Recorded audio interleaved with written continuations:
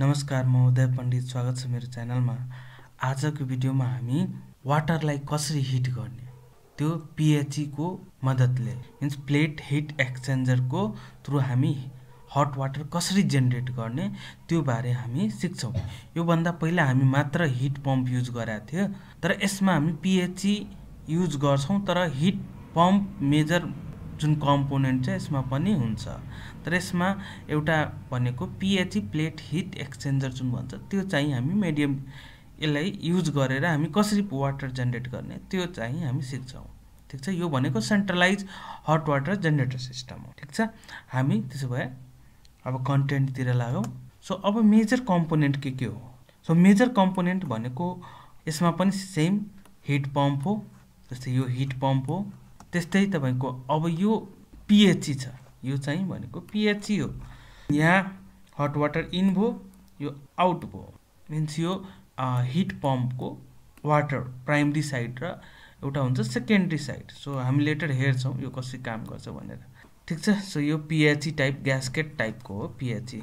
यसलाई बेला बेलामा यसलाई खोलेर यो सबैले सफा गर्नुपर्छ ग्यास्केटहरुलाई। ठीक छ, सो यो भनेको PHE हो, प्लेट हिट एक्सचेन्जर। त्यस्तै अब हट वाटर मिक्सिङ ट्याङ्क, जसलाई क्यालोरिफायर पनि भन्छ, यसलाई हट वाटर स्टोरेज गर्नलाई हो सिम्पली गर्दाखेरि। त्यस्तै हाम्रो अब प्राइमरी पम्प, यसमा के हुन्छ? Primary pump. यसको मेजर काम भनेको के हो? तपाईको PHE र हिट पम्पको बीचमा वाटर सर्कुलेसन गराइरहने यसको काम हो प्राइमरी पम्पको। त्यस्तै अब सेकेन्डरी पम्प हुन्छ। सेकेन्डरी पम्पको काम के हो? हाम्रो tank, hot water mixing tank र PHE प्लेट हिट एक्सचेन्जरको बीचमा वाटर सर्कुलेसन गराउने यसको काम हो सेकेन्डरी पम्पको। त्यस्तै अब return pump, same return pump पनि के हो? तपाईको जति पनि प्लम्बिङ फिक्चरमा जुन हट वाटर कनेक्टेड हुन्छ, वास बेसिन, शावर, प्रत्येक फ्लोरको, त्यसको हट वाटरबाट एउटा ट्यापिङ हुन्छ लास्टमा निस्केको, त्यहाँबाट एउटा राइजर बन्छ अनि यही सबैलाई के गर्छ? यो यसको पानी हट वाटर रिटर्न गराउने काम गर्छ अनि यो चाहिँ कसलाई दिन्छ? मिक्स गराउँछ हट वाटर मिक्सिङ ट्याङ्कमा। अब अर्को भनेको हाइड्रोनिमेटिक पम्प भइहाल्यो, जसले वाटर चाहिँ डिस्ट्रिब्युट गर्नलाई, वाटर प्रेसर मेन्टेन गरेर डिस्ट्रिब्युट गर्नलाई युज गर्छौं अहिले बिल्डिङहरुमा। त्यस्तै तपाईको इलेक्ट्रिक जुन MCC प्यानल, सबै मोटरलाई कन्ट्रोल गर्ने चाहिँ र हिट पम्पलाई कन्ट्रोल गर्ने यहाँबाट स्टार्टर प्यानल हो। अब हामी यो काम कसरी गर्छ त्योतिर लागौं। सो यहाँ हामी अलरेडी यो ट्रिटेड वाटर ट्याङ्क हो, जहाँ पानी ट्रिटेड भएको हुन्छ, यो ट्रिटेड स्टोरेज ट्याङ्क हो। त्यसपछि यो हाइड्रोनिमेटिक पम्प हो, यहाँ यो हट वाटर मिक्सिङ ट्याङ्क हो, हिट पम्प हो, यो प्राइमरी पम्प हो, यो PHE हो, हामी हाइलाइट यसलाई गरिरहेछौं। अनि यो सेकेन्डरी पम्प हो, यो रिटर्न पम्प हो, यो यता हाम्रो प्लम्बिङ पिक्चर हो। मैले एउटा मात्र लिएको छु सिम्प्लिसिटी गर्नलाई। ठीक छ, सो अब पाइपिङ हेरौं कसरी हुन्छ। पहिला के हुन्छ? यो हाइड्रोनिमेटिक पम्प के गर्छ? यो ट्रिटेड वाटर ट्याङ्कबाट कोल्ड वाटर लिन्छ, यसले लियो, त्यसपछि प्रेसराइज सिस्टममा यसले के गर्छ? हट वाटर मिक्सिङ ट्याङ्कमा गयो। अहिले के गरौँ एजम्पसन, यो चिसो पानी यहाँ चाहिँ ल्यायो। ठीक छ, अब यो चिसो पानी ल्यायो, अब यो चिसो पानी कहाँ जान्छ? तपाईको सेकेन्डरी पम्पले सक गर्छ, यो सक्सनमा जान्छ र यसको डिस्चार्जबाट यसले के गर्छ?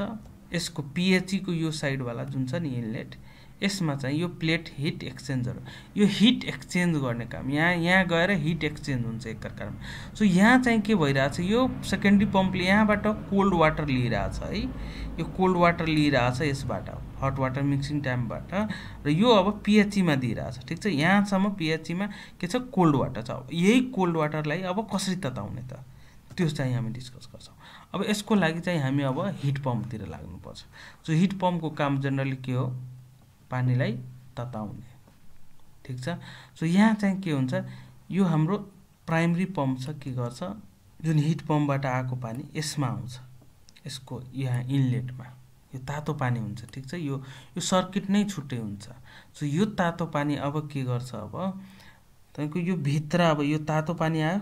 ठीक छ, यो तातो पानी आउने बित्तिकै यो जुन कोल्ड वाटर हुन्छ, यसले के गर्छ? यसको हिट, यो तातो पानीको हिट यसले गेन गर्छ मिन्स हिट यसले एब्जर्ब गर्यो हिट यताबाट तान्यो हट वाटरबाट कोल्ड वाटर अब कोल्ड वाटर यहाँ यो कोल्ड वाटर छ मिन्स यो यताबाट हिट एब्जर्ब गर्ने बित्तिकै यहाँबाट आउटलेट भएको पानी के हुन्छ तातो हुन्छ र यो तातो भएर के हुन्छ हट वाटरमा जान्छ अब यही अब यहाँबाट अब निस्केको जुन हुन्छ नि यो हट वाटर अब लिभिङ पोइन्ट यहाँ छ यसको सो यहाँ चाहिँ के हुन्छ अब यता त अलरेडी हिट दिइसके आउँछ यो कोल्ड वाटरलाई सो स्लाइटली अब के हुन्छ कुलर फर्ममा आउँछ यो वाटर अब यो फेरि कहाँ जान्छ भनेको फेरि हिट पम्पमा जान्छ प्राइमरी पम्पको काम के हो यसरी चाहिँ पानी दिने र यसलाई यसरी सर्कुलेसन गरिराख्ने र सेकेन्डरी पम्पको काम के हो पानी यसरी लिने यो पनि यसरी सर्कुलेसन गरिराख्ने यसको काम हो अब यो यहाँ चाहिँ हेर्न सक्नुहुन्छ मेकअप वाटर ट्याङ्क यो भनेको के हो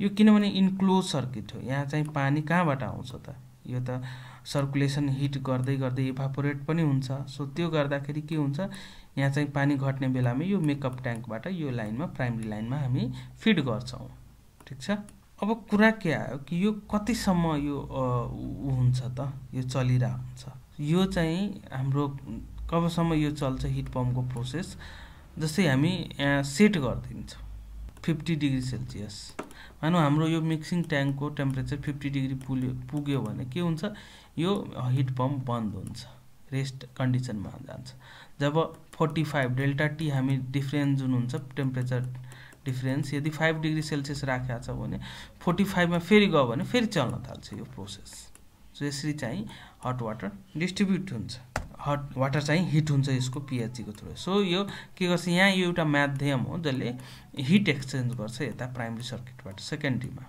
ठीक छ अब यहाँबाट अब के गर्नु पर्यो यो हट वाटर भइसक्यो भने अब यहाँबाट यो प्रेसराइज सिस्टममा हुन्छ यो हाइड्रोनिमेटिकमा यो के गर्छ अब प्लम्बिङ फिक्चरमा जान्छ अब प्लम्बिङ फिक्चरमा गएपछि हामी यदि पानी अन गर्यो भने तातो पानी आउँछ तर के हुन्छ कि तपाईको सो यो के हुन्छ कि यदि तपाईको धेरै टाइम भयो भने मानौँ न 2 घण्टा 4 घण्टा 5 घण्टामा हामी युजै गरेका छैनौँ भने त्यो बेला के हुन्छ यो पाइपलाइनमा जुन पानी हुन्छ यो चिसो भएर बस्छ जब हामी अब अन गर्न जान्छौँ त्यो बेला के हुन्छ हाम्रो पानी तातो आउँदैन चिसो आउँछ र केही छिन पछि मानौँ न 10-20 आधी घण्टा पछि मात्र तातो पानी आउँछ जबसम्म यो पानी ड्रेन हुँदैन तबसम्म सो यो भनेको के हो डिसएडभान्टेज हो नेगेटिभ पोइन्ट हो किनभने यति सिस्टम हामी ह्युज इन्भेस्टमेन्ट यता गरिरहेछौँ तातो पानीको लागि र यहाँ हामीलाई इन्स्टेन्ट 3 to 5 सेकेन्डमा धारा खोल्ने बित्तिकै तातो पानी आएन भने वेस्टेज अफ यो मनी हो सबै सो